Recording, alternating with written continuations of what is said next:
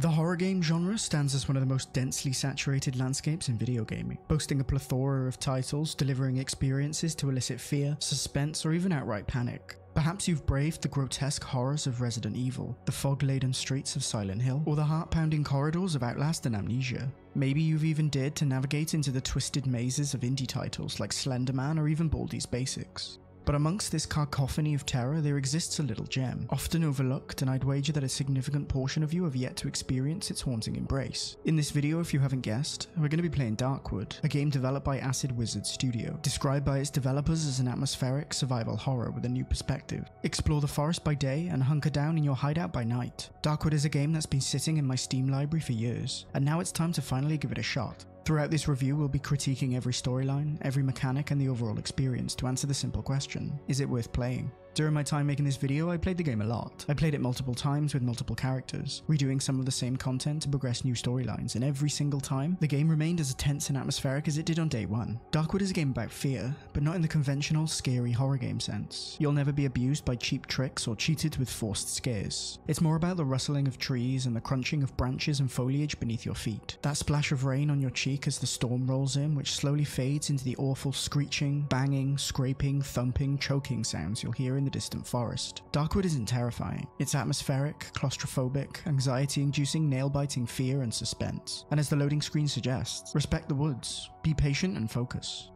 When starting a new game, we're greeted with 3 difficulty options: normal, hard, or nightmare. Normal is the bog standard way to play. Hard and nightmare mode add some spicy difficulty.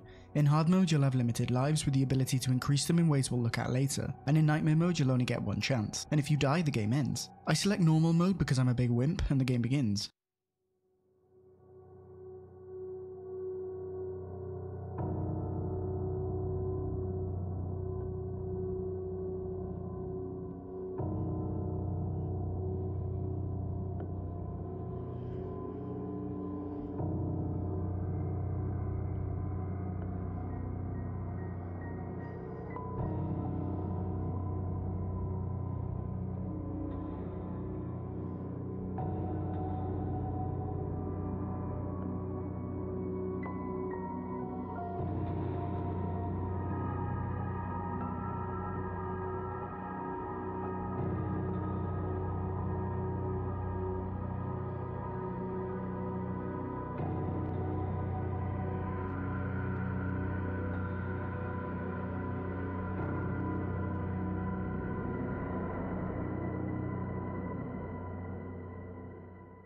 That was actually pretty disturbing, and after the cutscene ends, we're thrown into the prologue. Here the game sets up the story and teaches us the basic mechanics. We awake in a dark room and get our bearings on the controls. Darkwood is a unique top-down horror game which has its roots firmly in old Armor Games titles like The Last Stand, and very much reminds me of the old Flash games from the past, in a good way. One of the first things you'll likely notice is the line of sight mechanic, which is actually really well implemented. I feel like a guard straight out of Metal Gear Solid. The protagonist is unable to see anything outside of his field of vision, and the small radius around your character acts almost like peripheral hearing, enabling you to detect anything which comes in close range. So if you're not constantly looking around, things can easily sneak up on you, which really adds a whole layer to the immersive horror ambience. In a similar respect, there's also a fog of war mechanic akin to real-time strategy games. Anything you've not yet discovered won't be visible in the fog of war, and when you turn your back, it'll be shrouded until you look at it again. Almost like a simulation of the protagonist's memory. There's a few areas in the game where the line of sight and fog of war mechanics are combined really well, and we'll take a look at them as we go. Leaving the room, we're introduced to our house, and we get a message at the bottom of the screen. Messages are often given in a first-person context, and Darkwood is a game all about ambience and atmosphere, and being able to see the thoughts and feelings of our character really adds to that immersion. Our character recalls that the generator is almost out of fuel, so we'll need to find a gasoline can to refill it. We recall a broken tractor to the east, and so we have our first objective. For the time being, I decide to explore our house a little more, and we find a few more items of interest, including a camera, a medical bag, and a photo, so I'm guessing that we're a doctor. These items often carry some narrative or progression value, and having them separate from your actual inventory is a great way to streamline the gameplay. Given that Darkwood has a clear emphasis on inventory management, it's a relief to not have to constantly be burdened by otherwise useless story trinkets. I've got absolutely no idea what this photo is supposed to resemble. Maybe it's a ghost, maybe it's a half-cooked fried egg, who knows? Nearby, I also find a collection of oddly human-sized cages, and when we observe them, our character tells us that they're empty. This time. Wait, what do you mean this time? What the hell does this character do in his free time? We move into the adjacent room, and here on the floor we can see odd scratches. Make a note of these because they'll be important later. Inside the cabinet we find a key that we can use to unlock the front door, and good on you game for having an immersive in-game tutorial system that teaches us how to use items and objects. There's also a radio nearby which can be interacted with. When we look at it, our character tells us that he's been hearing voices through the static. Darkwood has a lot of references to radios and telephones, and it's a theme we'll be seeing a lot of across the game. In the hallway I try and open the door, and when I do, our character tells us that he'd rather not open the door because of how long it took to get him in there. So obviously there's someone inside. Is that what these cages are for? If you listen closely, you'll be able to hear some suspicious banging.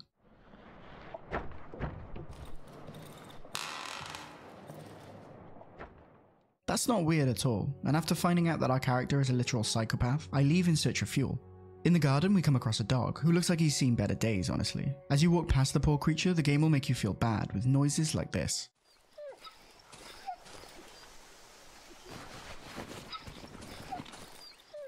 Our character suggests that maybe it would be best to end poor Fluffy's suffering, but you're left to make the choice for yourself. This small, insignificant choice is one of many we'll be making throughout our playthrough, and depending on the choice you decide on, you'll face the repercussions later.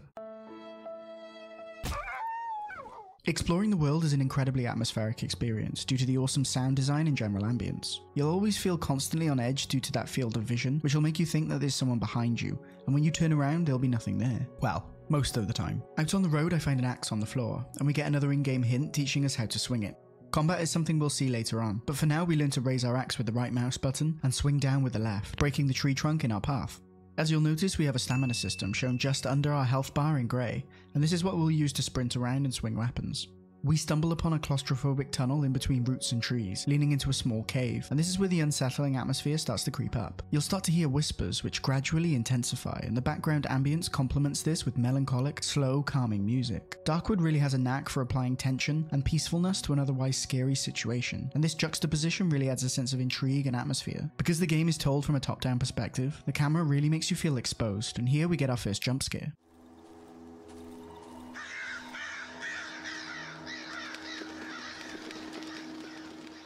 Just kidding. Darkwood doesn't really do jump scares and doesn't rely on cheap tricks to create horror. Instead, the game builds tension slowly and constantly through other means, and it's really effective. I genuinely feel on edge while playing. Nearby I find a dark cavern which is too dark to explore. Fortunately we find an extinguished campfire nearby, and while looting it we find some matches, rags and planks which can be used to create a torch. Crafting is similar to other survival games you might already be familiar with, and when you open your inventory you'll be presented with a nice, user-friendly crafting menu. The items you have the materials to craft for will be highlighted in colour, and anything you can't craft will be grey.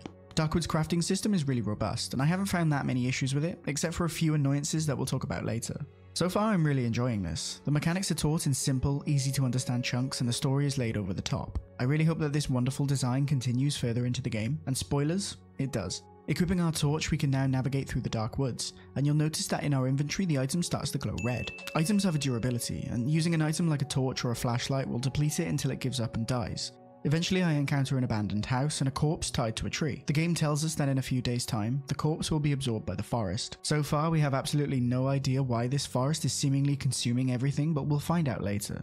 And seriously, what the hell is this? Is it a tree? Is it a deer? Who knows? We find a clearing and a man curled over in a pool of what I assume to be his own blood. If you try to interact with him, you'll be able to loot him, but I don't know why we're trying to nick things from an unconscious man. If you hover over this man's key before stealing it, the game informs us that we might be able to use this key to unlock the exit to the woods. I'm not sure how you figured that out from just this key, but I'm not going to question it. We steal the man's key, and then steal the man himself for good measure. We drug him and carry him back all the way to our house. What a nice and friendly person we are. By this point I had absolutely no idea what was going on, but after torturing this poor fellow we leave, and when we wake up we take control of the previously kidnapped man. It's a bit early in the game for twists, but this was a really cool plot thread and I was really intrigued to continue playing. Who are we? Where are we? What is happening in this forest and why? So many questions. So our character is understandably pissed because the doctor, or our previous character, nicked his key, so the general premise of the game is revealed. We need to steal back the key from the doctor, or ourselves, in order to escape the woods, and my brain already hurts. While being busy stuck inside our cupboard prison, I find a locked container which we can't yet open. Fortunately, you'll find two wires nearby, and you can use them to craft a lockpick to open the container. Containers can be interacted with just like items. Holding down the right mouse button will open a context-sensitive menu, allowing us to use the lockpick to open the container. Inside, we find a flashlight and a shovel, which we can use to smash open the door. This is another nice immersive introduction to some basic mechanics, and from this, the game has taught us how to use and craft items, how to use weapons, and we can also use these weapons to break down barricades, all in a day's work. Unfortunately, breaking down barricades uses up a lot of weapon durability, so we're left defenseless. The house is a lot darker than when we first arrived, so our new flashlight is a welcome addition over the wooden torch from earlier. While exploring the house for a second time, you'll notice that a lot of the doctor's belongings have mysteriously disappeared, which leads me to believe that he's not coming back. This time when we try to enter the room we heard noises from earlier, the door is locked with a code, so I'm assuming that there must be one around here somewhere. Interacting with this door triggers a voice to call out to us from inside, so there's definitely someone in there. So far I'm really enjoying how Darkwood naturally pushes the player towards progression. There's no direct quest log or any instructions of what you need to do, you're simply left to explore and figure things out on your own. Eventually I find a cabinet blocking the entrance to a secret room, and this is another simple puzzle designed to teach you the mechanics of the game. If you push or drag the cabinet out of the way, a secret door is revealed. Inside we find a table with some straps, and I would bet that this isn't being used for dentistry. We can also find a can of gasoline and a table leg to defend ourselves. It's not much, but it's better than nothing. Using the can of fuel, we pour it into the generator to provide electricity. And the act of pouring fuel into the generator kind of reminds me of Amnesia the Bunker. It takes a few seconds to pour the fuel, and while doing so, your character is locked into place. So I imagine this might get quite tense later on. At the bottom of the screen, you'll see a bar which shows you how much fuel is left, which is really handy. Suddenly we get interrupted by a man whose face has been replaced by dials. And seriously, I don't even want to imagine what that looks like. This is a great example of how Darkwood uses its narrative and storytelling to allow the player to conjure the scene in their own mind. The fact that this is entirely left up to our own imagination makes it even more disturbing. The man repeats 4 numbers, 4, 8, 9 and 2, and that sounds like a code, and sure enough we can use it to unlock the nearby door. Inside we're forced to fight as a prisoner attacks us, so we beat him to death with a table leg. Self-defense, I promise.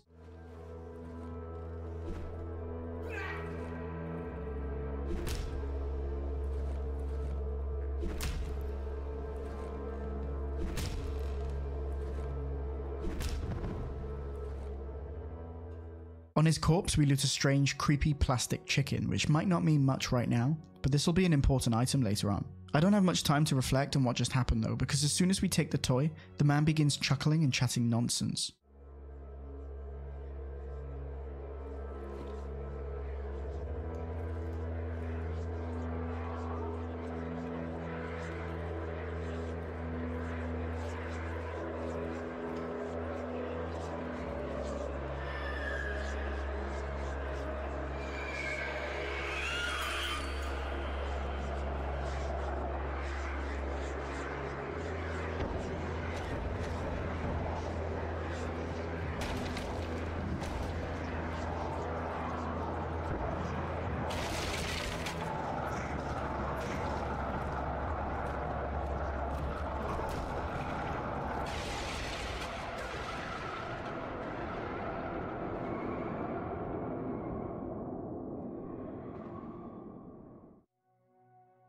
This next cutscene shows a man with peanuts for arms. At least I think it's a man, and I assumed he saved us, or at least dragged us off somewhere else. And with that, chapter 1 begins. We awaken alone in a house that's seen better days, and this is the beginning of the main section of the game. From here we're pretty much left to fend for ourselves. Exploring our new surroundings, I find an oven which according to our character is exuding a strangely pleasant aroma, described as the protective substance. And that's not ambiguously disgusting in the slightest. When inside the hideout you'll get a buff shown in the top left, indicating that we're protected from the forest, but only when the oven is on. If you're caught out at night, anywhere except for inside the hideout with the oven turned on, you're gonna have a really bad day.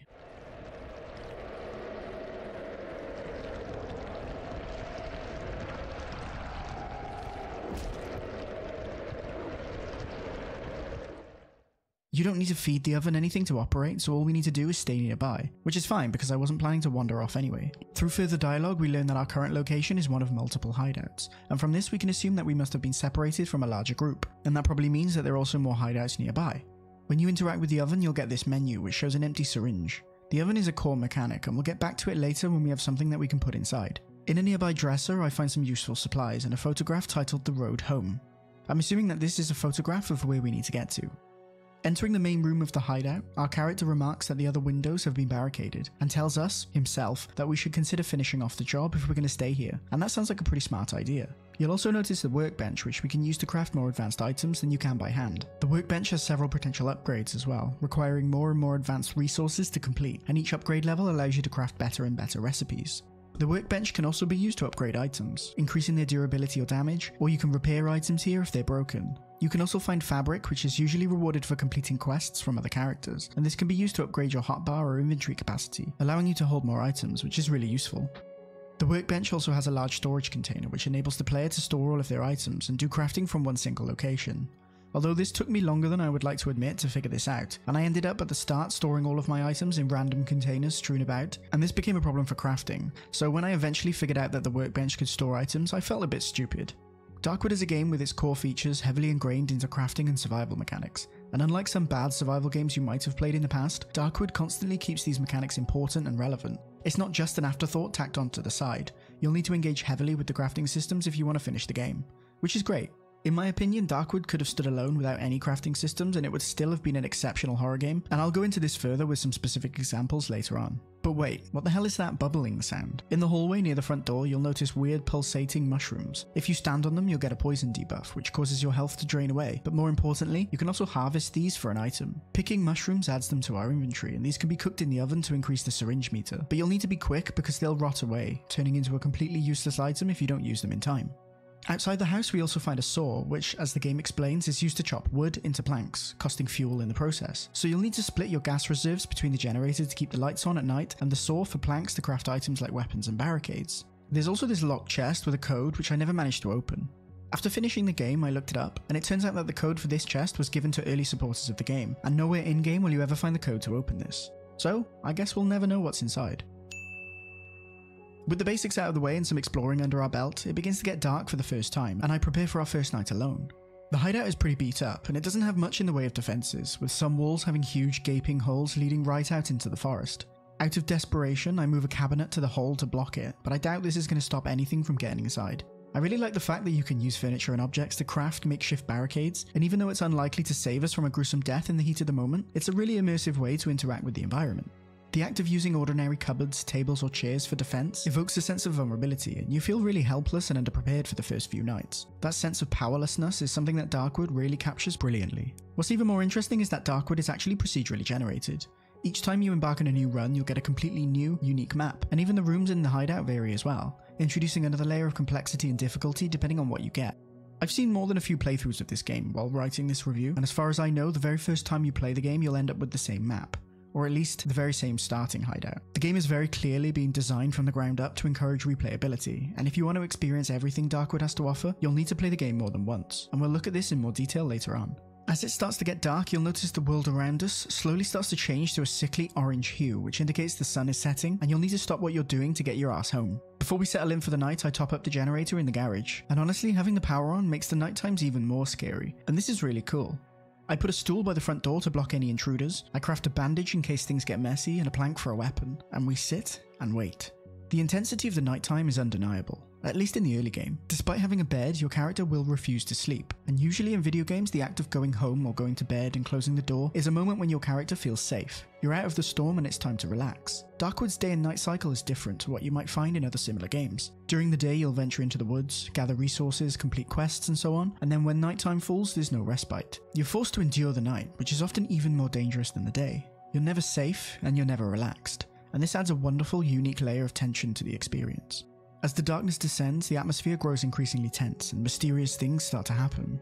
You'll experience unsettling groans and barely audible whispers, and if you're lucky, fully fleshed out occurrences like this start to happen.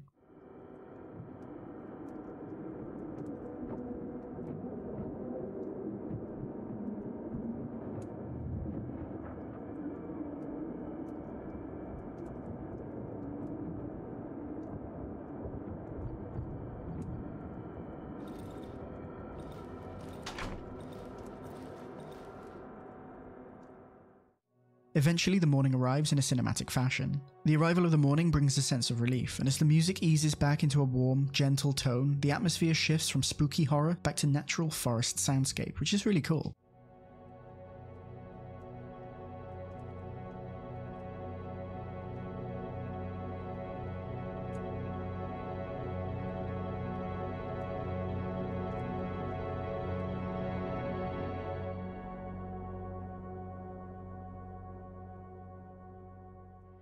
Playing Darkwood invokes feelings of solitude and loneliness, and so far I'm really enjoying myself. Speaking of loneliness, on the morning of your first night you'll also encounter this strange fellow hanging out in your kitchen. Excuse me, did you break in, Mr. Wolfman? I honestly can't tell if this man is wearing a really believable mask, or if he's literally a wolf, and honestly neither would surprise me at this point. This is one of the first main characters that you'll meet, and when we introduce ourselves he tells us that he knows what was taken from us, referring to the key that the doctor stole, but he'll only help us retrieve it if we help him first. Sure, I've played enough video games in my lifetime to know how this is going to go. Before trusting us, the Wolfman asks us to prove that we can handle his task, so he sets us a preliminary task. It's like those job interviews where instead of giving you the job, they make you work for free instead.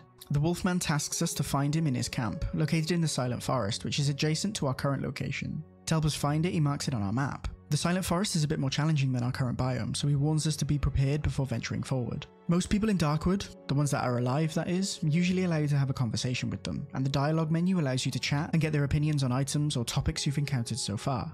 Showing the Wolfman the photo of the road we found yesterday, he remarks that it doesn't exist anymore. But why the hell are these trees growing so fast? That's surely not normal, right?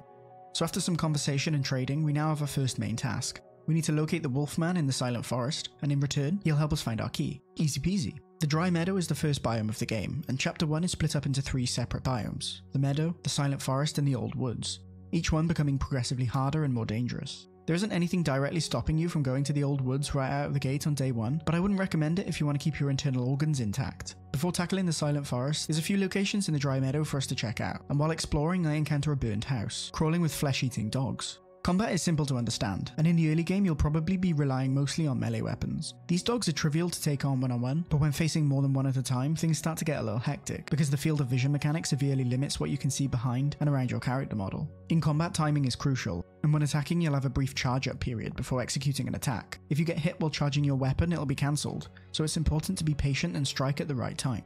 Sometimes well-timed attacks can cause enemies to lose their balance. It's a nice immersive way to keep combat feeling technically demanding while also retaining that defenselessness feeling you get from a good horror game. With the dogs taken care of, I begin to explore, and inside the house we find a single sofa, which could be moved to reveal a container and a small white dress. So we've got a house ravaged by forage fires, a chest that's obviously been hidden on purpose, and inside, an innocuous, innocent children's dress. This combination of the mundane and unusual underscores perfectly Darkwood's penchant for blending the ordinary with the obscure, and it really creates this wonderfully unsettling atmosphere. As I delve deeper into the burned house, rain starts to fall outside.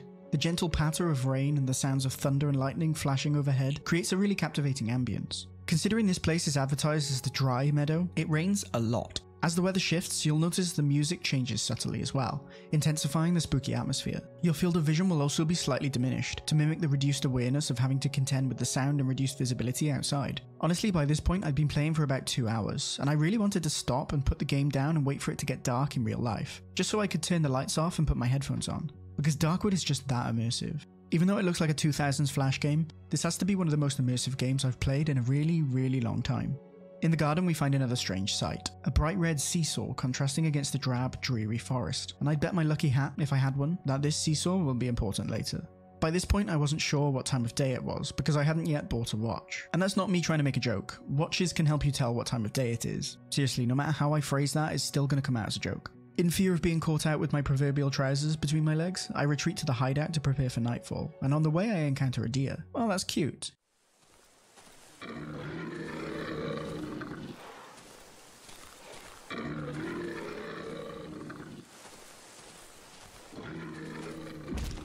Oh god. On second thoughts, do not go near the deer. A nice rhyme to help you remember.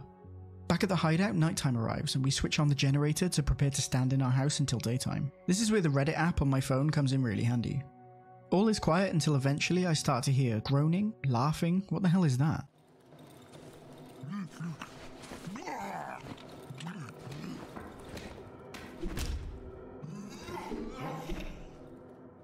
These guys are called Savages, and they're one of the main enemies you'll encounter in various forms. Normally they'll just wander into your house making awful noises, but they can also break down doors, windows and barricades as well, so you'll need to be on guard.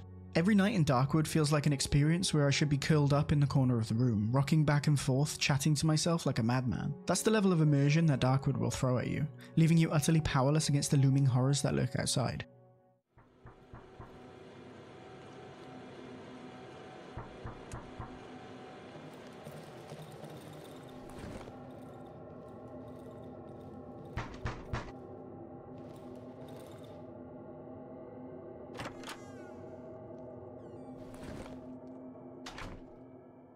Halfway through the night, our generator runs out of fuel, and I'm left sitting in the dark, holding my torch, literally praying for daytime to arrive before I get mauled to death.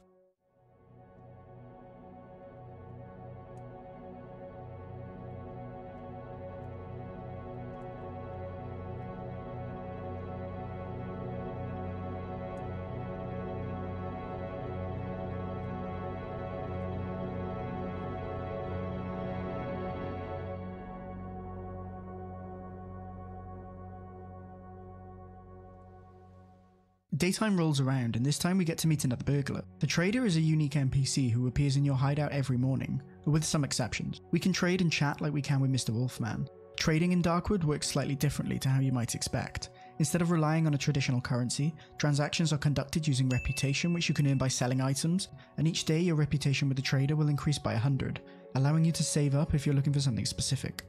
Each morning time will freeze until you've left the hideout, so you get time to repair defenses, buy and sell, and take stock of items. It's a nice intermission, and probably one of the only times you're actually well and truly safe. If you were thinking that this guy looks familiar, well, you'd be right. He was the dude that saved us from the doctor's house a few days ago, and our character confirms this. The trader doesn't talk, for reasons unknown, and according to his dialogue, he communicates by writing notes and passing them to us. He suggests that we need to stick together, and I'm not sure if I can trust you yet, but I think we need to find at least one friend. There's a few items that the trader sells that I'd like to buy in the future, including a watch so we can tell what time it is, and upgrade items so we can upgrade our workbench and inventory capacity. He also sells various other odds and ends like fuel, which we can use to avoid being mauled to death, which is nice. I prepare to leave for the day, and as I do, I notice something strange. This invitation event can occur at any time, and it can only be found at the front door after experiencing the door knocking event from last night. I've heard this is completely random though, so you might get lucky and see it on day 3, or you might see it on day 20. The invitation, written in crude, childlike fashion, offers us to join in a celebration. We're given a location to a cornfield in the dry meadow, and at the bottom of the note, a code. I'm not one for passing up a party, so I put on my best torch and fanciest plank of wood, and I go and leave to take a look. Eventually we find the right place, or at least judging by this awkward confetti, I assume this is the right place. Navigating these fields is a wonderful use of the immersive line of sight mechanic, and every single twist and turn puts me on edge as I navigate the hedge maze. At the end I find a door which we can unlock with the code, and things start to get spooky.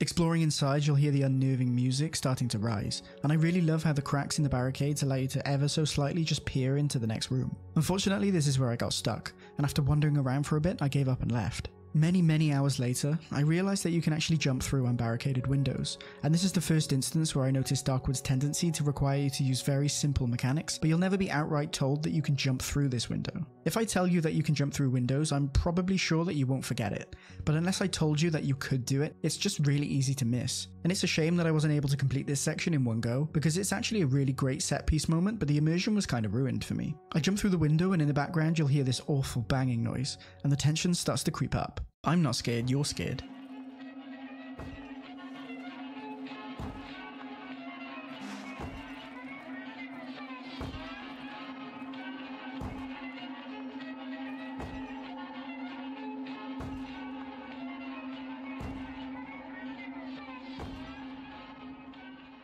Outside, the banging continues, and we encounter more brides who encourage us to dance with them. After a slight panic and some unsettling moments, the music rises and suddenly, you'll notice that the groom's headbanging has stopped.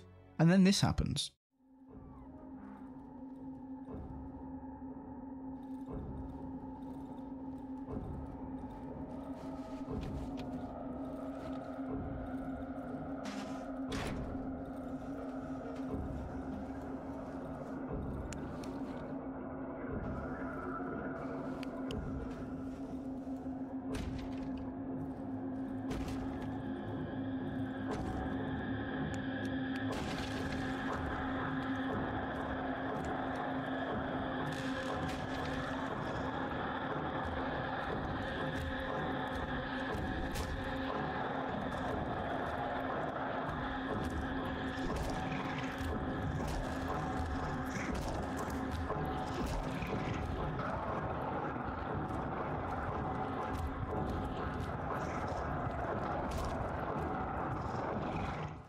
The way the music combines with the rhythm of the creepy voice and the sudden attack from a very strong monster is really cool. There's quite a lot of pre-scripted horror events that happen throughout your time in Darkwood, and they are by far the best part of the game.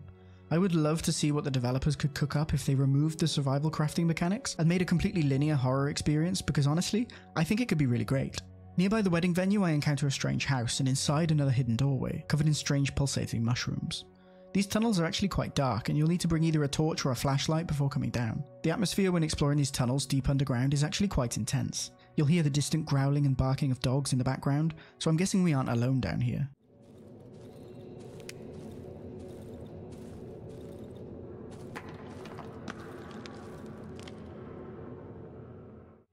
There's also this weird pulsating mass, and I don't even want to know what that is. After some careful exploration, I uncover a bright light and a locked door, and this location is obviously important.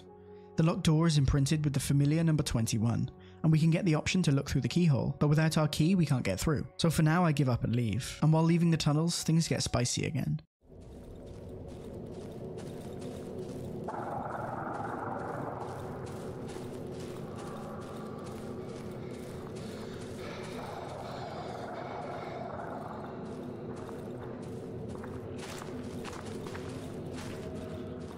I'm telling you right now, I'm not going back down there without a good reason. For good measure, I move the cabinet back to block the passage, because that's definitely going to help me not get mauled to death inside the Tunnel of Doom. With nightfall closing in, I make my way back home, and refill the generator before it gets too dark. Even after pouring 2 full cans of gasoline into the tank, it's still not full. Darkwood is really good at using scarcity of resources to maintain that desperate atmosphere. I never found myself completely without resources, but certain items like fuel were always constantly in short supply, at least in the early game. The music begins to creep up again, and out of the corner of my eye, the door begins to slowly open. Please, I'm too young to die. I go to check the other room, and to my surprise, there's nothing there. After a few minutes, we hear someone in the next room, sitting on the bed begging to go home. There are a number of different events that have a chance of occurring during the nighttime, and some of them are actually really well done. The way the cracks are positioned perfectly allows you to just see enough of the silhouette, and that makes it even more unnerving. We go into the next room, and the mysterious creature is gone. Eventually, daytime arrives, and not the worst night ever. Except for, the hallucinations and the breaking and entering, but it's all in good fun.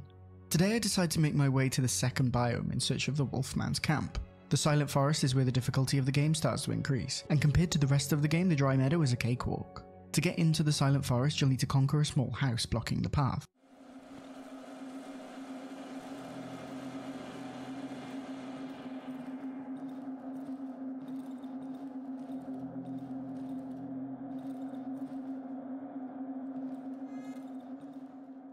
Inside the house, our character tells us that we'll need something to get rid of these toxic spores before we can progress. To get rid of the poison, we'll need to shine our light towards it, and you can either use a torch or a flashlight, but the game will never explicitly tell you what to do. You'll get a gentle nudge giving you just enough information to keep things fair, and then you're on your own.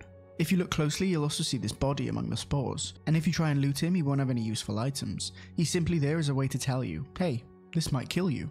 After getting rid of the toxic stuff, we move further into the house, and we encounter a strange pulsating egg thing. And when we interact with it, our character tells us that it could probably be broken. I'm not sure if that's the best idea ever, to be honest, but breaking the egg, inside you'll find an embryo. Gross. If you're playing on hardcore mode, these can be consumed to grant extra lives, but otherwise they're just another way to get reputation from traders. Here we encounter our first mini-boss of sorts, and this nasty boy is the toughest enemy we've seen so far.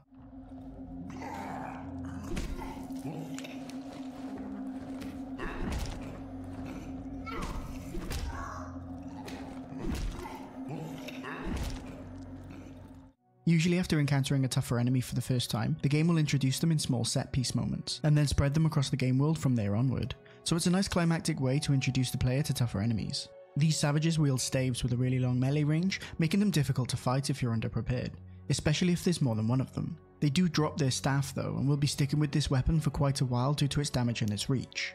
After avoiding being violently beaten to death, I find a code for the door and make my way into the Silent Forest. Here you'll notice another corpse, which when looted grants a map, detailing a few points of interest in the Silent Forest, and we also get some shotgun shells. Nice. When we walk away, the corpse starts calling after us. Seriously, why does every dead person want to chat in this game? This specific conversation is actually quite important, but it won't make much sense right now. The corpse talks about some floorboards in a hideout, and when I first encountered this event, I thought it was referring to the next hideout. But this is actually a really large hint to the true ending of the game, and I'll explain it when we get there. Of course, as soon as we leave, I immediately forget anything and everything to do with this conversation, and I make my way into the Silent Forest. The Silent Forest marks a turning point in the narrative, and you'll be able to advance the story in several ways from here onward. I'll explain each interaction and its possible consequences as we go, but there's quite a lot of them, and you'll be required to play the game more than once if you want to see everything. The second hideout is considerably larger than the one in the Dry Meadow, and it contains similar amenities, and while exploring I find this strange bike bell. If you examine the bell, you'll find a message which prompts us to ring it, and when you do, you'll hear some unusual shuffling from outside.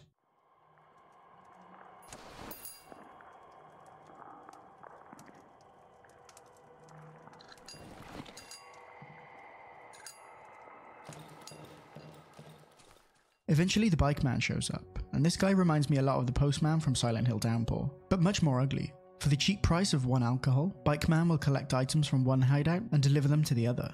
After you pay him, he'll set off, and then the next morning you'll find a neatly wrapped parcel containing your items, which is really handy. I just wish I figured this out before I spent an hour moving items back and forth from the dry meadow. And speaking of new mechanics, it's time for us to figure out what this oven really does.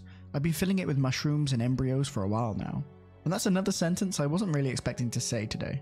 The syringe fills up and we get the option to level up.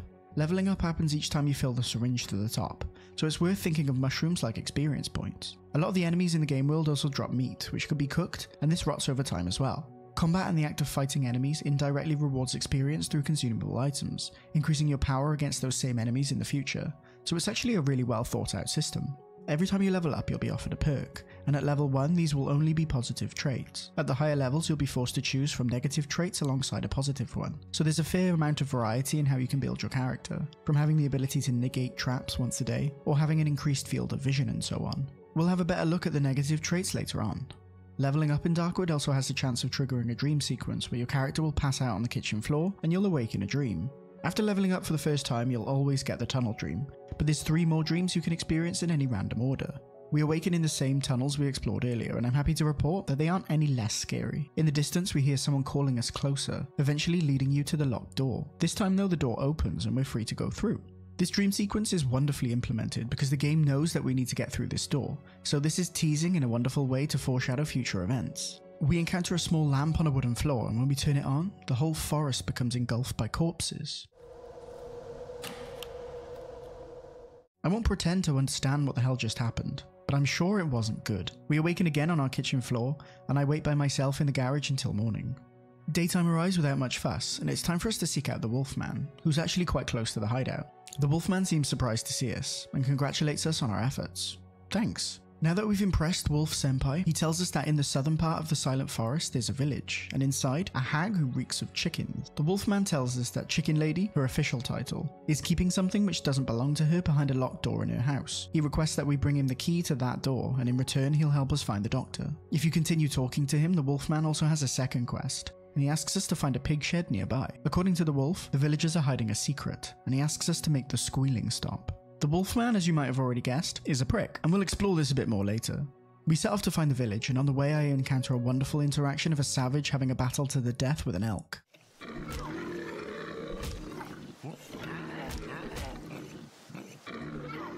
It's cool to see these creatures fighting each other in the forest, and thankfully neither of them notice me. So I wait for Deer Man to kill the deer, and then I kill the Deer Man and loot them both. Ah, the circle of life. We're also lucky enough to encounter a corpse, and this time when you interact with him, it explodes, causing enemies nearby to wake up and dealing a small amount of damage. So, now I'm never going to trust looting corpses ever again. Thanks game. We arrive at the entrance to the village in the south of the forest, and inside the village time will freeze, similar to mornings in the hideout, so you're free to explore at your own pace, which is really nice because there's a lot of things that you might miss if you rush. Everywhere you look you'll find villagers either going about their days, pottering around, or just muttering complete nonsense. I find a house, move the sofa, go into the cellar, and then this happens.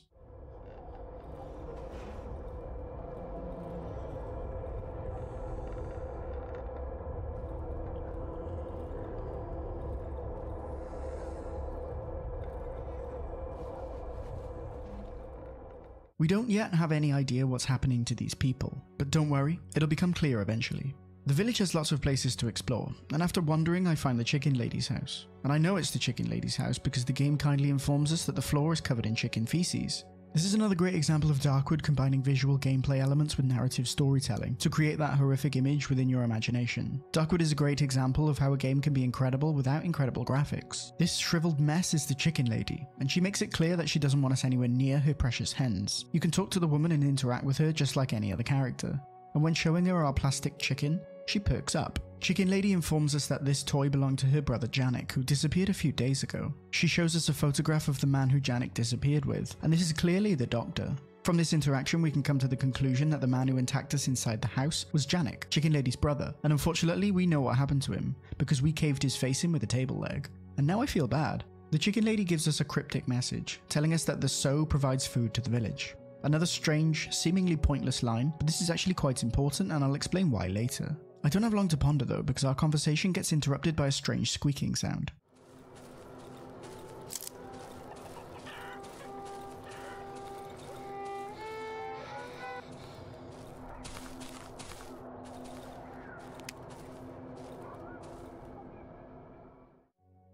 This tractor is the musician. Wait, sorry, that face threw me off. The musician is under the tractor. The fearful, childlike portrayal of this strange character is actually really awesome. If I had to choose, I'd say that the musician is my favourite character in the whole game. He apologises for playing his violin and asks if we've been speaking to Chicken Lady, and when we agree, he asks if we've seen the Pretty Lady, who according to the musician is the most beautiful person he's ever seen. I've not seen this woman yet, but going by everything that's happened so far, I'm 99.9% sure that that's completely false. He reveals that the Pretty Lady is locked inside the house, which mirrors what we heard from the wolf, and he tells us that the key to the door can be found inside Jan's house. So from this interaction we can deduce that we need to find a way inside Janik's house to retrieve the key, but it's currently locked with no way inside. After some more nonsense, the musician reveals that he thinks there might be something inside the well in the middle of the village. So we'll start there. He tells us he'll be waiting for his key at the place where they keep the grain, and then disappears. I visit the well, and to venture inside you'll need to repair it with a chain. Thankfully you can find 2 chains nearby, or you can purchase them from various characters, including my second favourite character who we've not yet met. Inside you'll be faced with another harrowing tunnel sequence. And by this point in the game, I was nervous to see what the game might throw at us next. Eventually we start to hear some distant growling, and the floor begins to swell with pus, blood and gore. I waste no time down in that awful tunnel, and at the other side we end up in Janik's house. And here we find a key to the Chicken Lady's locked door. Thankfully you can open the door from this side, so we don't have to go back into that hellhole again. Now that we've got the key, we have a choice. And this is one of the most important choices you'll make in Darkwood. We can choose to side with the musician or the wolf, both who want the key to the Pretty Lady's room. Depending on which character you side with will affect the game in drastic ways. I created a new game just to see what would happen when siding with each character. We'll look at the musician's side first. If you decide to help the strange musical child, you'll find him in the silo, in the place where they make the grain, of course. You'll know that you found the right place when you start to hear melodious sounds of cats being strangled.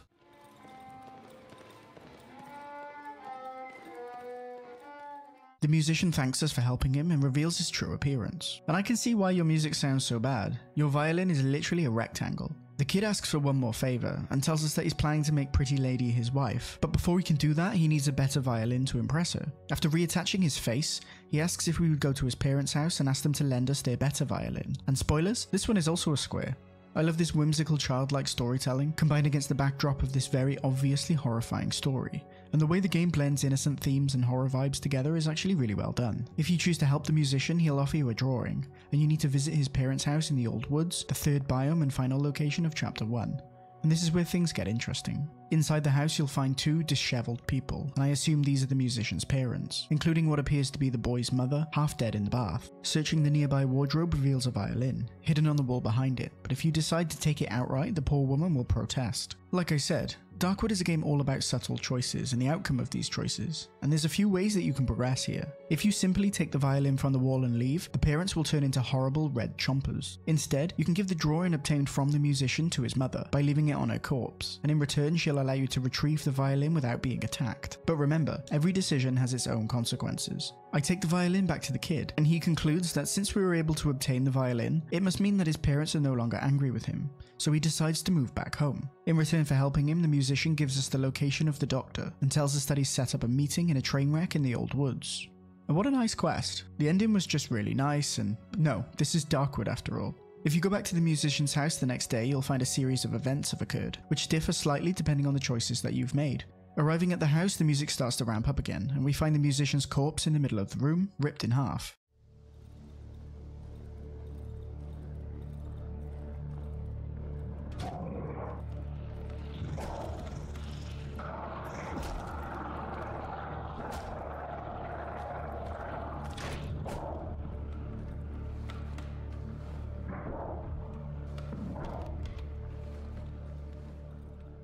I honestly felt bad for this character because unlike most other people in the game, the musician wasn't malicious. He was just an innocent kid.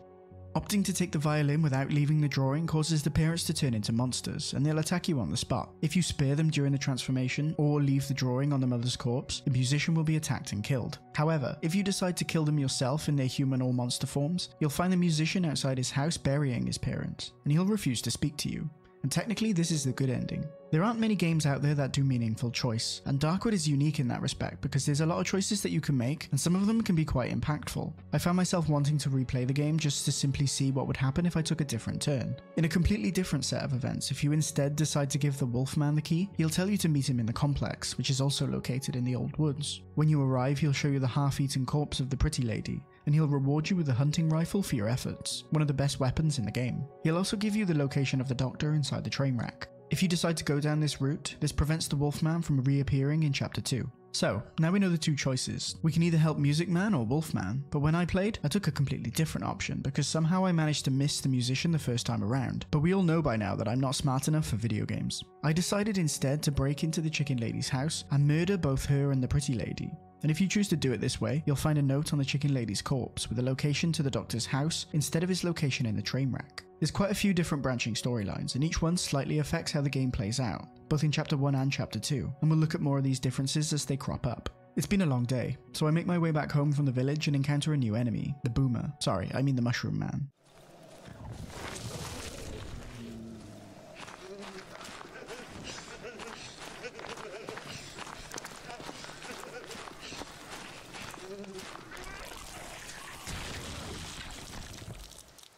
Back at home I wait for nightfall, and now nighttime is starting to become quite difficult. The problem arises with the long periods of inactivity, which can stretch on for quite a while before anything interesting happens, and you're forced to wait it out. With nighttimes lasting several minutes at a time, I often found myself passing the time by fiddling around on my phone, either until something fun happened or daytime arrived, and this started to feel quite monotonous at times. After a few levels of Candy Crush, this happens.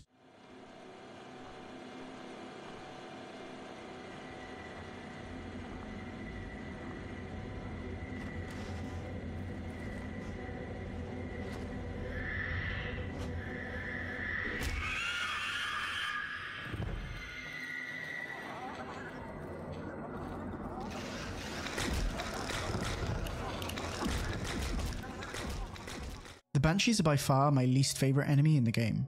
When you look at them, you'll start to hallucinate, and if you get too close, they'll begin to scream relentlessly, causing the lights to go out, and eventually the Banshee itself will explode into a million tiny Banshee babies. These babies are no joke, and there's so many of them that you'll often find yourself wedged into a corner, completely helpless. And it's even worse when the lights go out. Morning arrives and I take the time to do some housekeeping. I upgrade the workbench, which allows us to craft better items, including some single-shot firearms which break after use. As you upgrade the workbench, you'll need to use unique or expensive items like the plier or the toolbox. Although this is where my one complaint with crafting comes in. Sometimes it's difficult to figure out what components are required in any one recipe. When you hover over an item, it'll show a pop-up informing you of what items are required to craft. But rather than telling you its name, you'll only get the icon itself, and these can be really ambiguous, so you'll need to use the online wiki a lot, which is a shame. I also level up again after cooking some mushrooms, and this time we get to choose a negative perk alongside a positive one. I choose the acid blood perk, which causes our blood to damage enemies in an area of effect. And I pick the vulnerability to poison negative trait, which causes us to take more damage from poison. And I'm sure I won't regret that one later. After leveling up, we get another dream sequence. This time we awake in a forest near a church, equipped with its very own ringing bells. Inside the church, I notice a swirling black mass floating around a trapdoor, and when we turn around, a whole line of people spring into view, as if queuing to go down. This is another unique use of the camera mechanics to create a scary situation, and it works really well. You'll only see these people if you're looking directly at them. The trapdoor is locked with a key code, preventing us from going down, which I'm not really that upset about, to be honest. I find another locked door, explore a creepy graveyard, find a corpse with a smile on its face, and eventually a lockpick.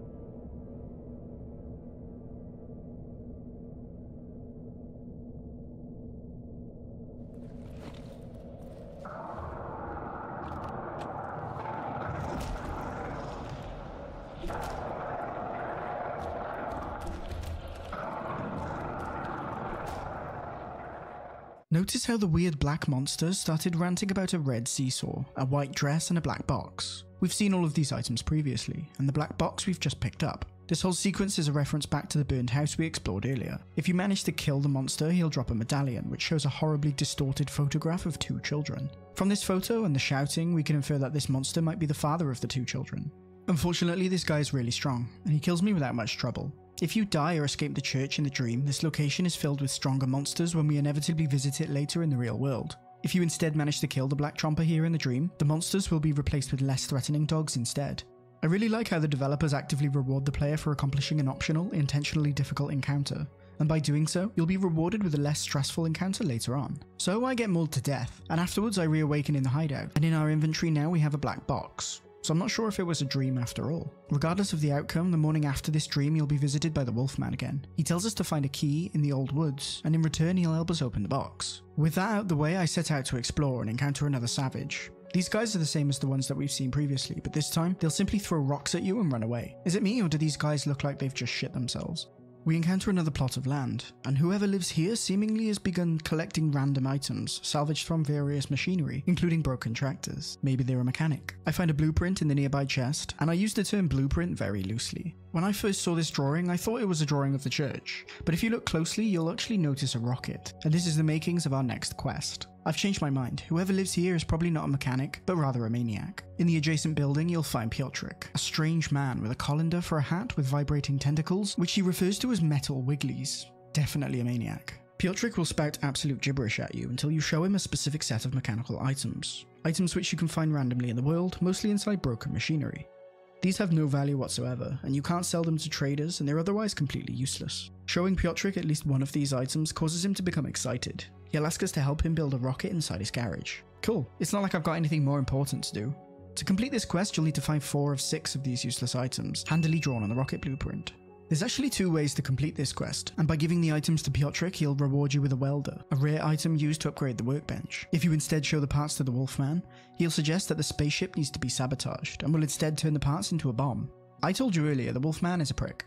Whichever choice you choose will cause Piotrek to disappear for the rest of Chapter 1, and one of 2 outcomes will occur in Chapter 2.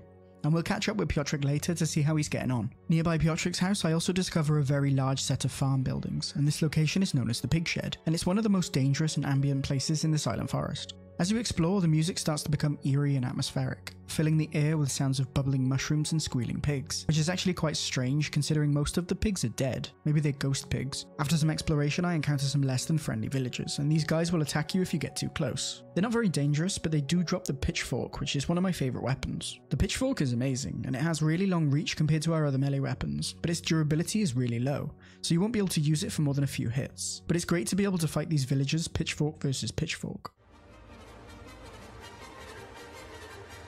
The pitchfork is also one of the only weapons in the game to have a set of unique animations, and sometimes our character will get stuck if you hit a wall, which is a nice touch. Eventually we find a large room and things start to get creepy again.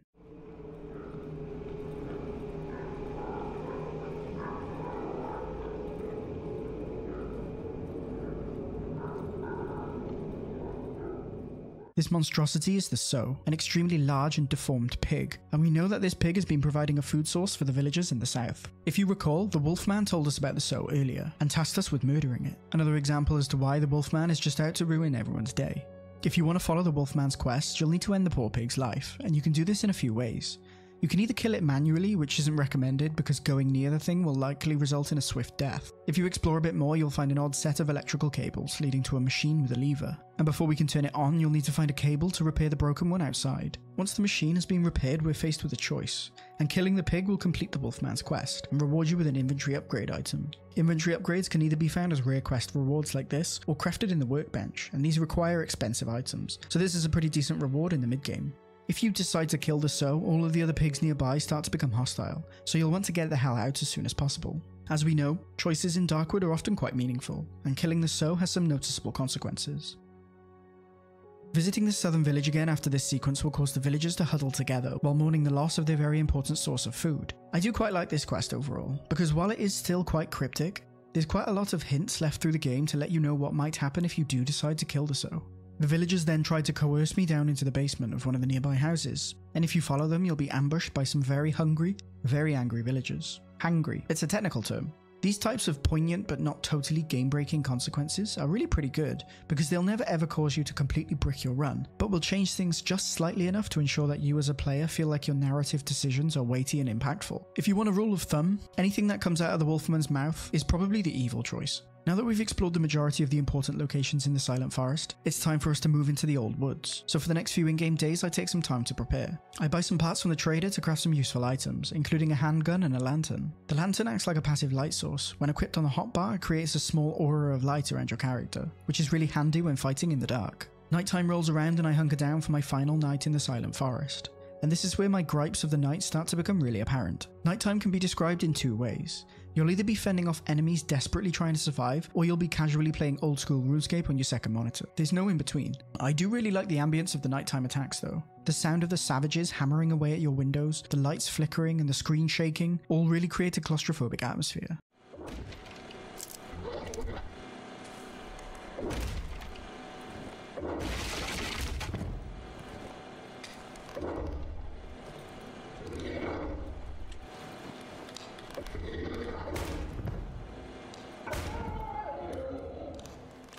I'm really glad to have the pistol for this part because things start to get really hectic. The shooting mechanics in Darkwood are actually quite good. In fact, the whole combat system feels good. Shooting works similarly to the melee combat, and the way it's designed makes you still feel vulnerable. Firearms aren't immediately going to make you feel like the Terminator, and I really like this because it keeps with the whole horror vibe.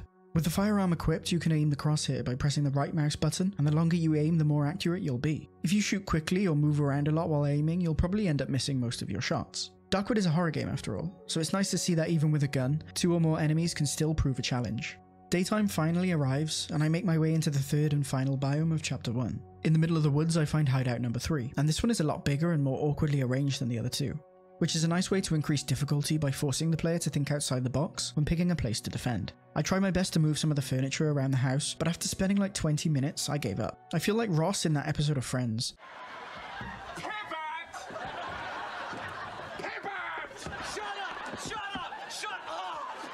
I spend my first night here, and again, nighttime is a little underwhelming. Compared to the first hideout where you'll experience creepy hallucinations, ghosts, doors opening slowly and so on, nighttimes are more challenging but a lot less interesting overall. If you can't be asked to wait it out, you can kill yourself to be immediately transported to daytime, which is handy. And I'm not gonna lie, in the later stages of the game I started to abuse this quite a lot.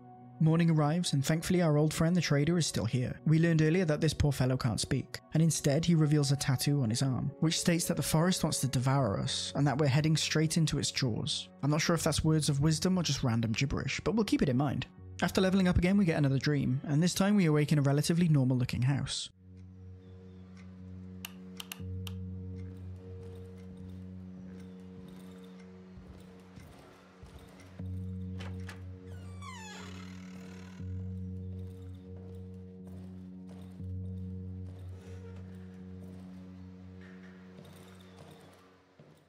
It's a stark contrast to be exploring a normal house in a normal urban environment, and a welcome change from the forest environments we've suffered through so far. I assume that this is our character's house in the city, and there's not much to do here, but things start to become quite disturbing again.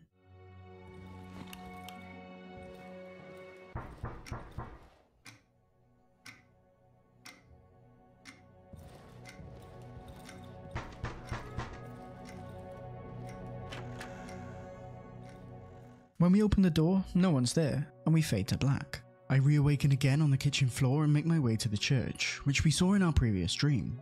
Traversing through the old woods is more challenging than the other biomes due to the lack of light and abundance of difficult enemies and poisonous mushrooms littered around, so you'll need to move slowly and carefully to avoid a swift death. The church is almost identical to the version we saw in our dream, and some things will be slightly different depending on the actions that you took. If you didn't kill the black chomper in the dream, you'll find a madman spouting nonsense about flowers for his little girls. If you did manage to fend off and kill the chomper during the dream sequence, you'll find this man dead on the floor. This is an interesting revelation and essentially proves that black chompers used to be real people who are now morphed into monsters. In this case, this is the father of the 2 children who lived in the burned house in the dry meadow. Getting close to the man, he'll call you a coward, I assume due to the fact that we lost to him during the dream sequence, and he'll try to goad you into going into the basement. Killing this man in the real world, he'll drop another medallion, which in the dream was a horribly morphed photograph of 2 children, but the medallion in the real world is a normal photo. Interesting. But the code to the trapdoor can be found on the medallion, but to get this medallion the madman has to die, so the game essentially requires you to murder a person to get inside this basement. The basement itself is an absolute hellhole, and is by far the hardest area we've had to deal with so far. If you kill the chomper during the dream, the basement will be filled with less threatening dogs. But if you didn't manage to kill the chomper, the basement will be filled to the brim with more difficult red chompers, which explode out of bodies in all directions.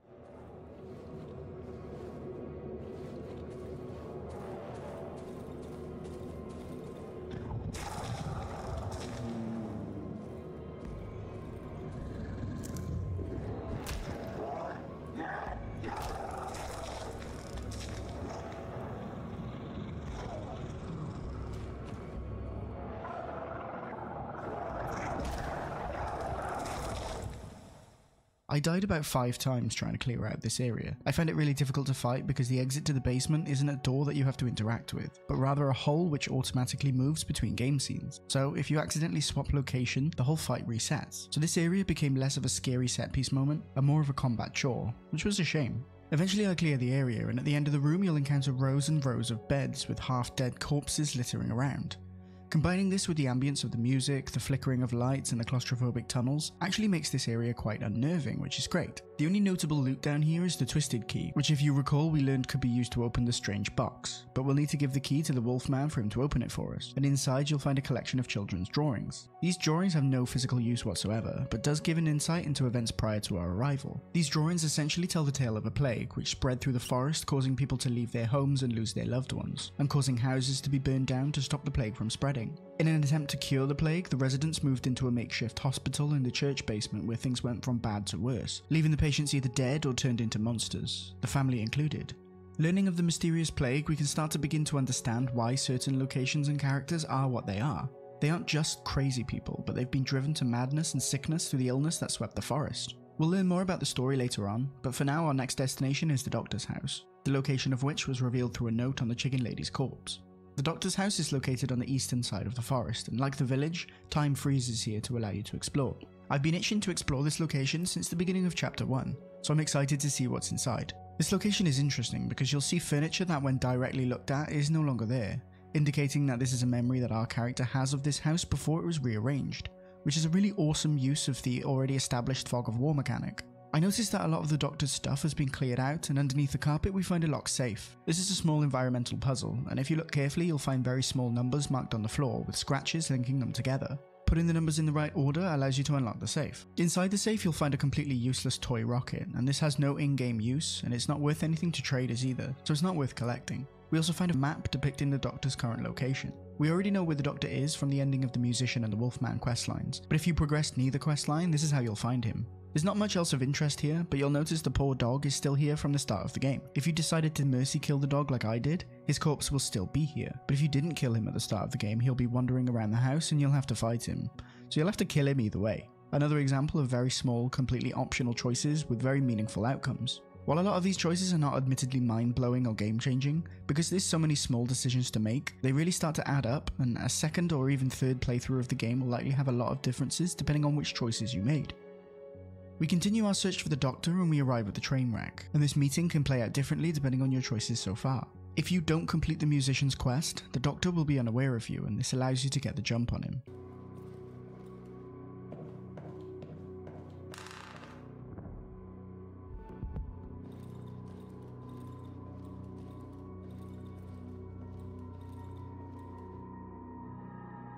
He'll refuse to give you the key that he stole and accuses us of being an outsider, or in other words, someone who never originally lived in the forest. He laments that the area has been completely destroyed, and from our escapades in the church, we can assume that the plague has swept through the entire forest, causing the majority of its inhabitants, including the Doctor himself, to go insane. He reveals that he's looking for his little girl, which is why he took our key in the first place. From here we have the option to either reveal the location of the door, or we can just leave or kill him, whatever you want to do. If you decide to spare the Doctor, he'll ask you to meet him at the underground tunnel, and then he'll leave. If you instead find this location through the Musician, the Doctor will be prepared for your arrival, and he'll ambush you, causing you to experience an entirely optional, completely missable dream sequence, in which you can learn the events of the Doctor's past. Given that we now sort of understand what's happening, I start to feel bad for the Doctor, so I decide to spare his life and allow him to come with us. No matter what choice you make, our next logical step is the underground door in the dry meadow, and depending on how you've played out chapter 1, the Doctor will either accompany you or steal your key and leave the door open for you to follow behind. The game informs us that chapter 2 is a one-way street, and you can never go back to chapter 1. so it's worth staying around for a few more nights if you need to prepare. After grabbing the essentials, I make my way back into the horrible tunnel and venture through the door. Going through the armoured door, I find a pile of oozing debris and a man still alive trapped underneath, although I'm struggling to see anyone here. Can you? After yanking a small stone out of his own forehead, the man dies, and while we were distracted, the doctor runs off ahead. Typical. The next section of the game is actually quite spooky, and you'll be forced to navigate flooded underground tunnels filled with strange voices, and then this happens.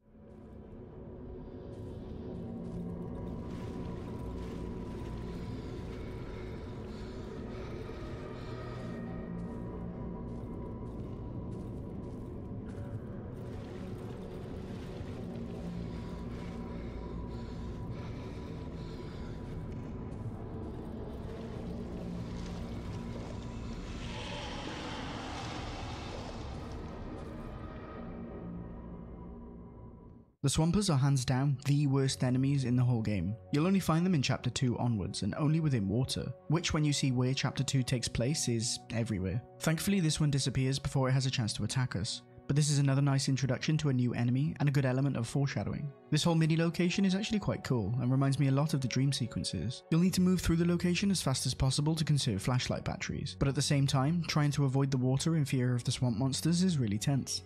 We come across dry land and we find a tree.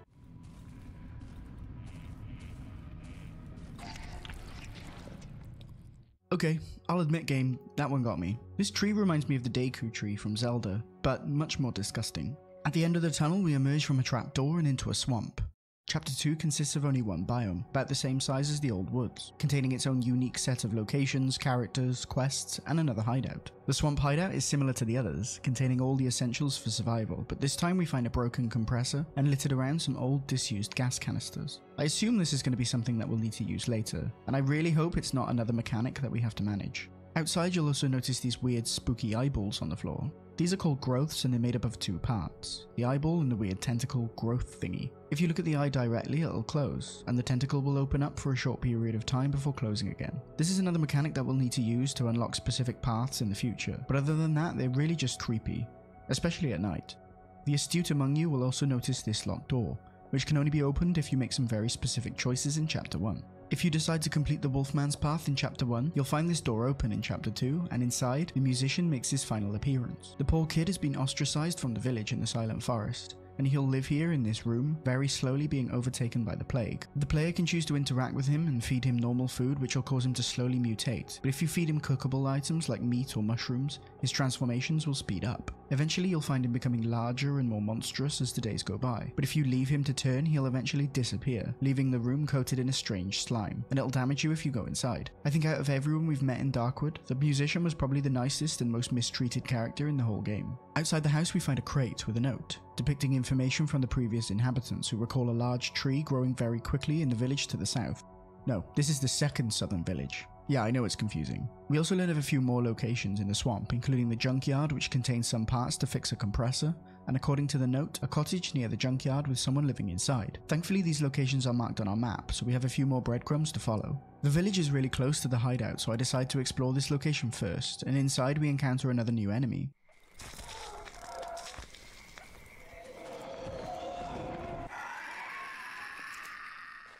It's no secret that I hate these human spiders. They're made up of what looks like amalgamated body parts to create this nightmare fuel. One-on-one they're not difficult to kill, but they run really fast, and whenever you encounter them you'll probably have to stop and fight. The spiders throw their own body parts at you if you move out of melee range, and each time they do, a new spider will emerge from the limb. Aside from being disgusting, this is really annoying because sometimes one spider ends up turning into about 4. This, coupled with the difficult to navigate swamp waters which slow you down, make the human spider my least favorite enemy.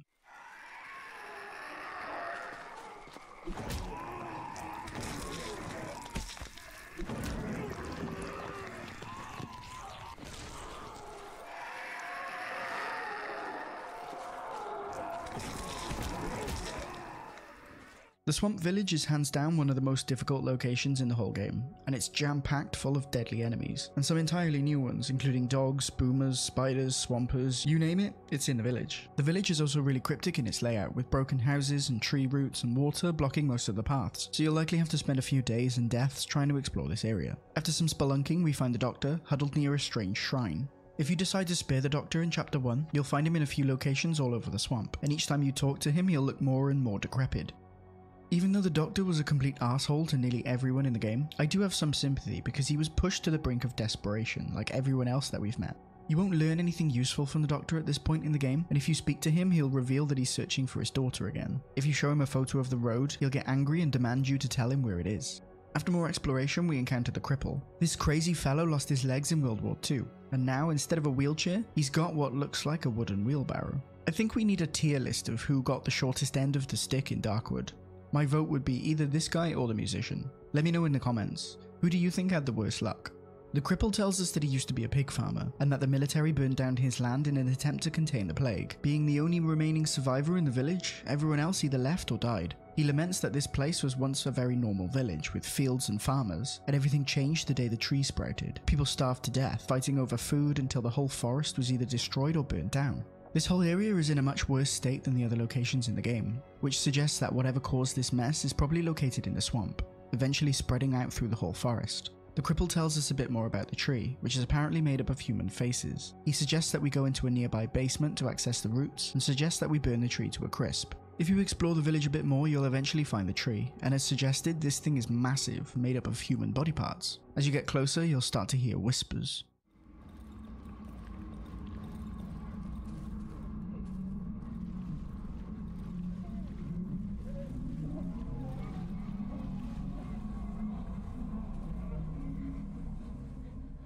Interacting with the tree, we get a few options. Climbing the tree doesn't work because the corpses tried to pull us inside, and we can't kick it down because the limbs regrow almost immediately.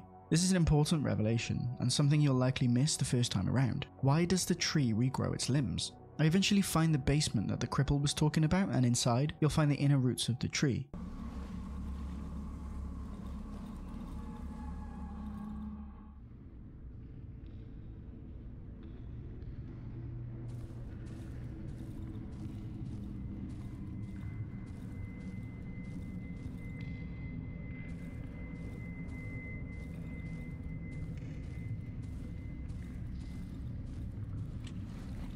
This location is actually really cool because you'll need to avoid looking directly at the tree or you'll suffer some small amounts of damage over time. So it's obvious that this tree is a bad idea. I find a completely flooded passageway, and when trying to explore, we get a message telling us that we need an oxygen tank to progress, and so begins the main objective of Chapter 2. At this point in the game I was still struggling to understand everything, but the game leaves a lot of hints as to why we might want to destroy the tree. For example, the tree itself seems to be hoarding bodies like a self-expanding graveyard, and the fact that even looking at the tree causes pain and even death if you look at it for too long. In the swamp specifically, you'll also be attacked by roots of the tree itself which sprout out of the ground. This is actually really annoying because the roots cause unpreventable damage and you'll have to wait it out. There's no skill or luck involved. You'll either die or you'll survive.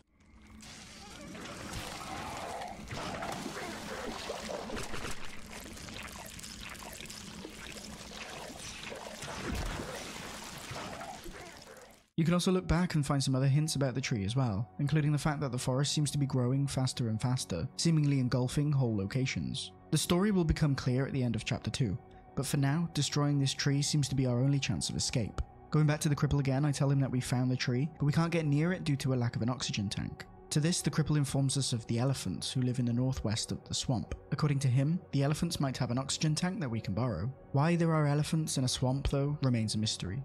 With the village explored and dusk rolling in, it's time to go home to prepare for nightfall. Nighttime in the swamp is similar to Chapter 1, and the only real difference being that enemies are no longer location specific, meaning that you can now face any and all enemies, making nighttime even more of a challenge. After a while the lights start to flicker and all the furniture starts being pulled towards the tree itself. Seriously, what is wrong with this place?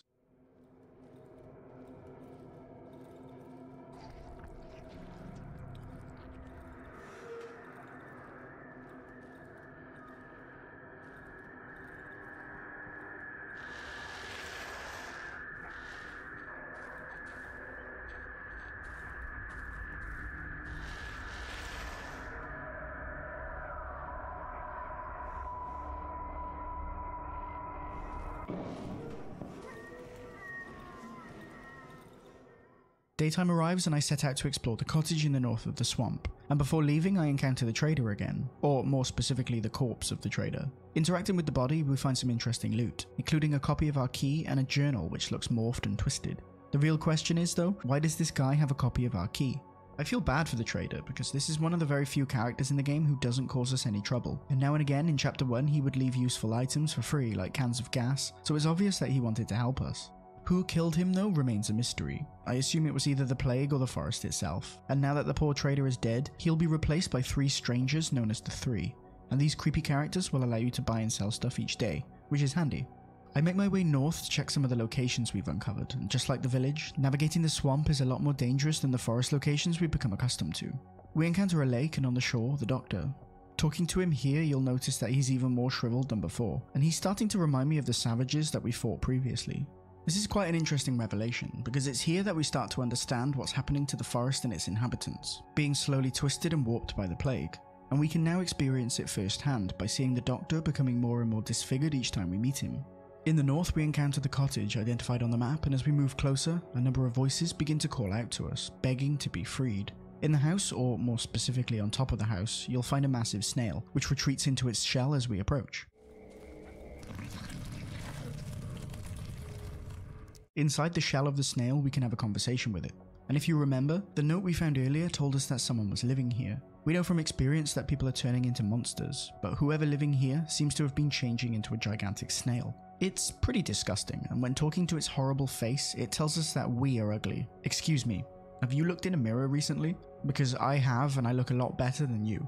The snail continues, waffling on about gumboots, and seriously, nothing surprises me anymore. The game could throw anything at me and I probably wouldn't bat an eyelid. The snail tells us that he's trapped inside the house, I assume due to the fact that he's the biggest snail ever created, and he asks us to help him get free, extending his gooey snail hand to give us a key to the nearby shed.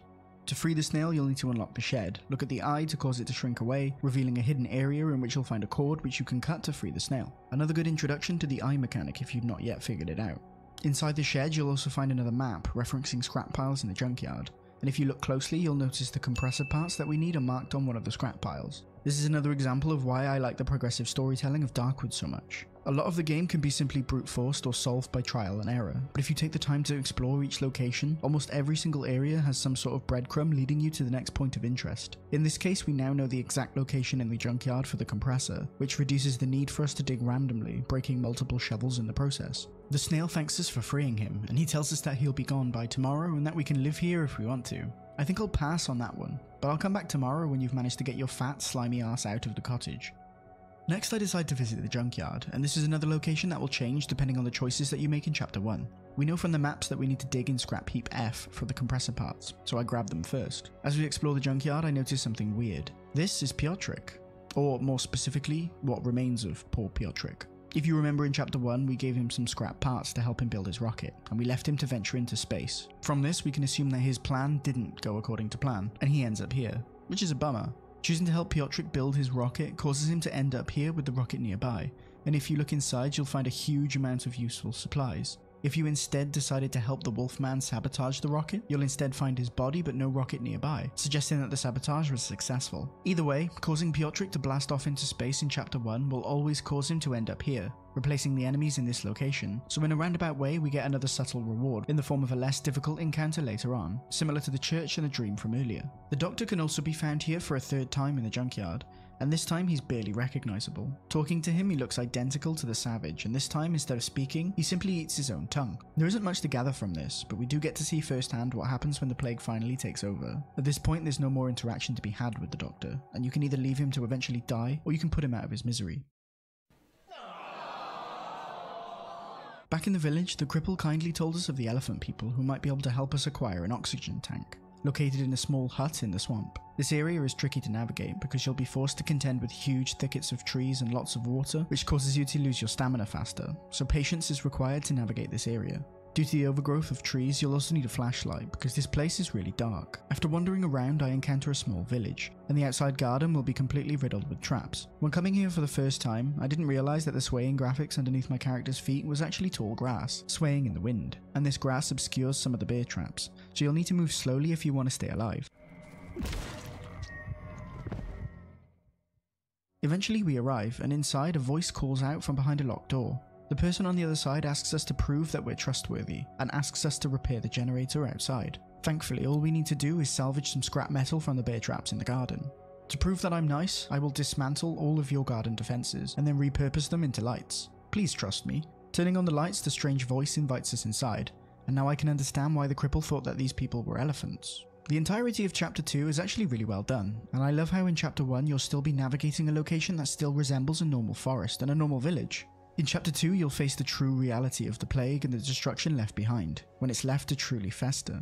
The elephant mother tells us that they've managed to stay alive by wearing gas masks, which explains why they seem to be the only normal people left. She thanks us for repairing the generator by accusing us of kidnapping her third son, who left home one day and never returned. In exchange for an oxygen tank, the mother requests that we find the missing son. Here you'll also notice that the children start to recite a strange poem, or at least part of a strange poem, and right now it sounds like gibberish, but take note because it'll be useful very soon. Before leaving, the mother gives us a key to the bedroom and inside we find a drawing. The child is located in the mushroom glade, not far from the cottage, and here you'll find a horribly warped meadow. If you take the time to look around, you'll find villagers wandering around, recalling events which happened a long time ago. In the lore, these creatures are actually clones, created from the originals living in the village. The clone villagers wander around and spout nonsense about thieves, and if you go to the swamp village, you'll eventually find a house with the word thief scrawled on the floor. But judging by the state of the village, this couldn't have happened recently. More evidence of the clone theory can also be found by observing the clones themselves. You'll notice that they repeat things over and over again, and if you're observant you'll notice that the phrases they're copying are from the villagers in the Silent Forest. Inside the mushroom glade you'll also find a house where the elephant child can be found, and amongst a stupidly large amount of poisonous mushrooms, we meet Mushroom Granny. I told you, I'm ready for anything. Nothing can surprise me at this point. Mushroom Granny seems to be, growing mushrooms, and when we talk to her we get the option to eat her. Yeah. If you decide to eat Mushroom Granny enough times, she'll eventually be killed. So, note to self, don't eat Mushroom Granny. Okay, this one actually surprised me.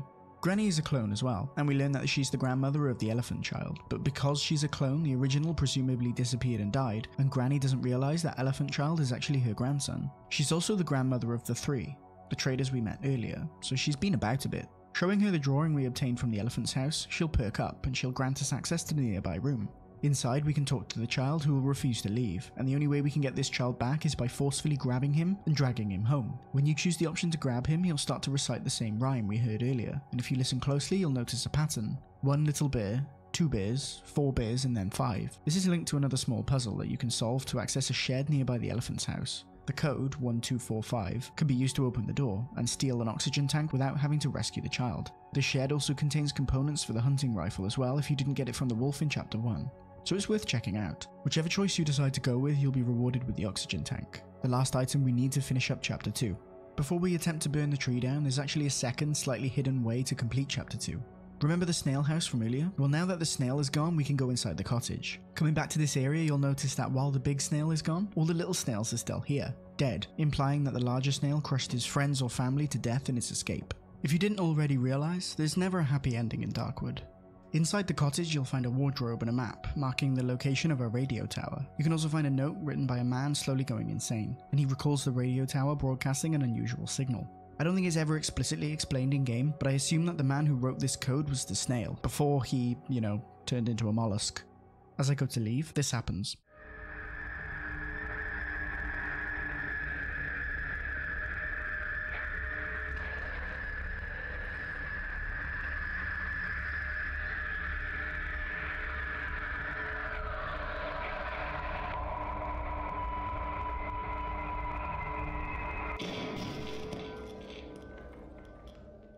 The radio tower is one of the final key locations in the swamp, and getting there is a challenge in and of itself because it's really far away from the hideout. This whole area is filled with sleeping banshee babies, and if you're unlucky you'll bump into the mother as well.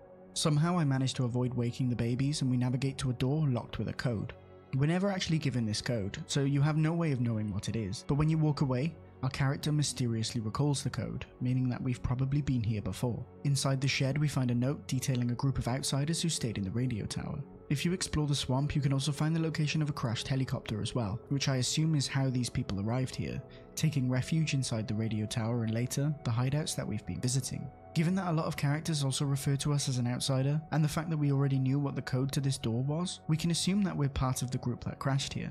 The radio tower is a significant part of the game, and when you enter the door you'll find a strange growth which tells us that we've got one chance. If you smash through this fungus, you'll be thrust into the final optional dream sequence, which takes you through a weird hallucinations of tunnels and a twisted version of the Doctor's house. In the dream, you'll need to solve a set of tricky puzzles while fending off black chompers, and if you die, the pathway to the end of chapter 2 will close off forever, meaning that you literally have one chance to complete it. I give it a go and die almost immediately, and now the door is locked until I restart the game and replay the whole thing up to this point. Looking at some of the comments on the wiki, there were quite a few people complaining about this sequence and the fact that you only got one chance, but I don't really mind this because it's an entirely optional set of events. The proper way to complete chapter 2 is to follow the cripple's advice, so if anything this feels like a nice optional Easter egg. After exploring the radio tower, I make my way home for our last night in the swamp before our escape. Arriving home, our character points out that someone has been here, and following these muddy footprints you'll notice that someone has been rooting through our supplies. If you search your workbench after this occurs, you'll find a note from the Wolfman, telling us that he's nicked our stuff, and if we want to get it back, we'll need to meet him at the sawmill in the north. This small interlude is a randomly timed event, which only occurs if the Wolfman is alive from chapter 1. If the Wolfman is already dead, this event will never occur and the sawmill will be forever empty. We arrive at the sawmill and the Wolfman greets us on a radio, offering us a challenge in return for our stolen items. If we agree, he tells us to leave our items with his assistant, who is actually just a corpse on the ground. A nice touch. Once you've emptied your inventory, you'll find a small backpack with a table leg and some health pills, and you'll be attacked by a pack of dogs. Halfway through the fight, the Wolfman announces that he's found a violin, and he'll begin to play awful music to compliment you being beaten to death by dogs.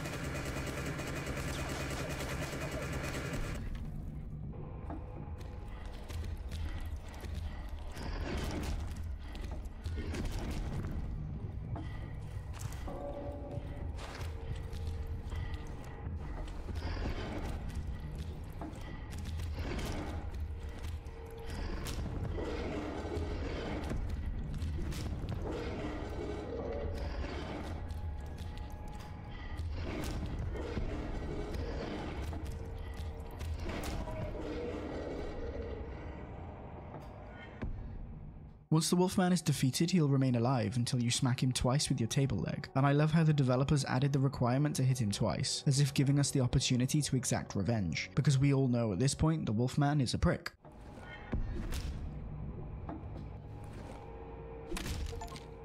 If you manage to survive the attack, you'll be able to nick the assault rifle, and I've been eyeing this up for the entire game. You also get your stolen items back, which is nice. Instead, if you die, the Wolfman will run off forever, both with the items he stole and the items you brought to him.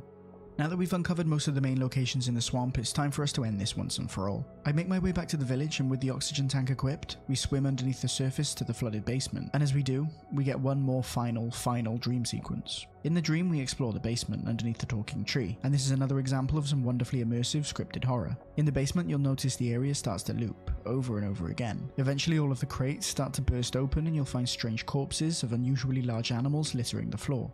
Further into the tunnels, I encounter a blocked doorway, and if you try and break it down, you'll be interrupted by a villager who tells you to stay away. At this point, you have a choice. You can either continue to break down the barricade, causing the villager to turn into a black chomper, or you can follow this hallway until eventually the whole floor becomes consumed by corpses, and you'll eventually be killed. As far as I know, all of these outcomes end in death with no real changes between them. After the dream ends, you'll find a gas tank which we can use to spill fuel all over the floor. Using a torch to set it alight will cause the flames to spread to the tree, consuming it entirely. After setting fire to the tree, the village will slowly become consumed by flames, and there's nothing else we can do for now, so I return home and wait for nightfall. This part is actually really cool, and you'll hear the sounds of screaming and wailing from the now burning tree, which I assume to be the poor souls who were trapped inside, and this is pretty morbid, in a good way. Back inside the hideout, once nighttime arrives, you'll get a unique one-time event, which depicts the entire swamp being consumed by fire, and all of the burning survivors will pour out of the forest and swarm you until either you die or daytime arrives.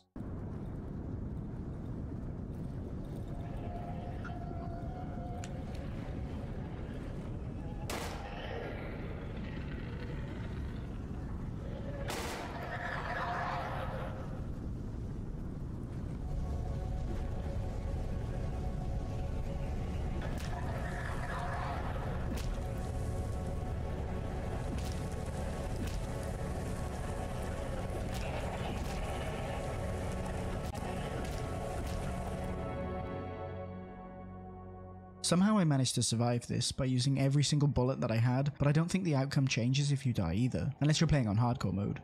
Once morning arrives, we can go back to the village, and now the tree has been turned into a smouldering crisp, leaving a pathway for our escape. Yeah, this is a pathway. Don't ask me how long I spent wandering lost around this village. Couldn't you have at least drawn this as an open exit? The epilogue is the final section of the game, and it's pretty short, but there's 2 outcomes that you can achieve depending on your choices. We find ourselves on the road home, which I assume is the same road from the photo we've been desperately showing everyone, and here the music takes on a melancholic, somber tone.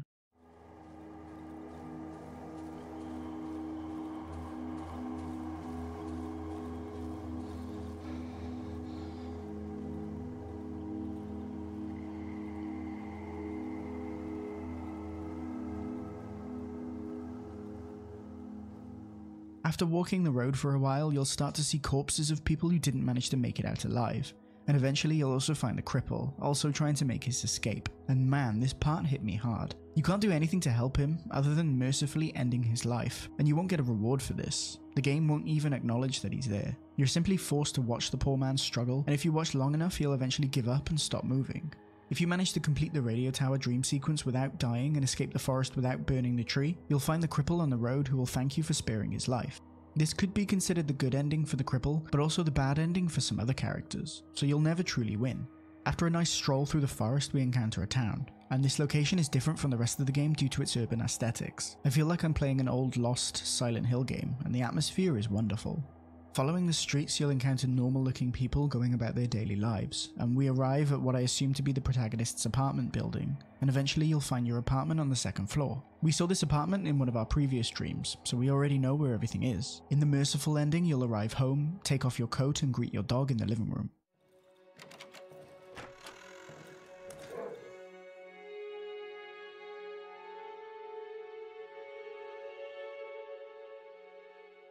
This dog makes the same sounds as the ones in the forest, and no, I definitely didn't have a little wee when I heard its bark.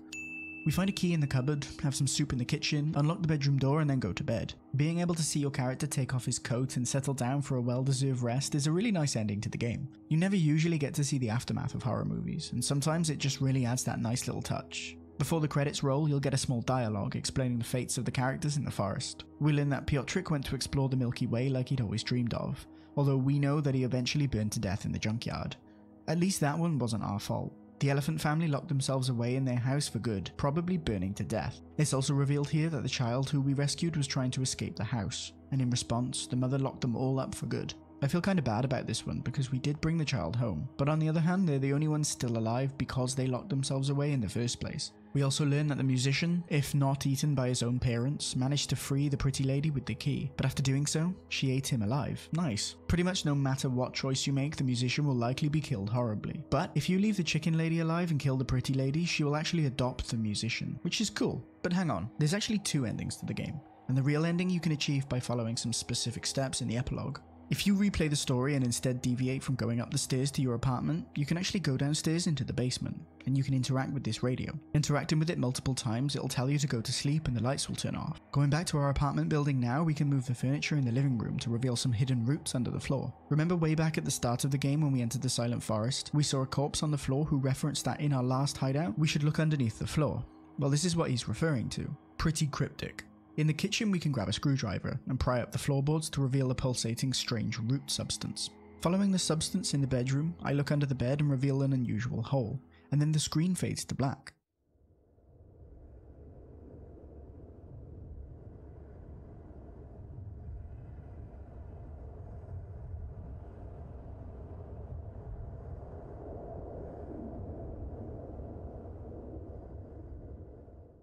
This is the true, real ending of the game, and we awaken back in the forest again, completely naked with our clothes strewn around us, which implies that the protagonist actually became a sleeper, sharing a similar fate to the other villagers. Following the trail of roots, we eventually come across a strange white light which we can talk to, and this strange entity reveals itself as the being, the source of the plague and the crazy happenings in the forest. If you look around, you'll also find the doctor on the floor completely mad, and I'm guessing we've ended up the same as him after all. When interacting with the creatures, you'll have the option to either remove your hand or keep it there, and if you don't forcefully resist the being, you'll end up with the merciful ending instead. But instead, if you continue onward, you'll find a man with a flamethrower, and here we can steal the flamethrower to end this once and for all.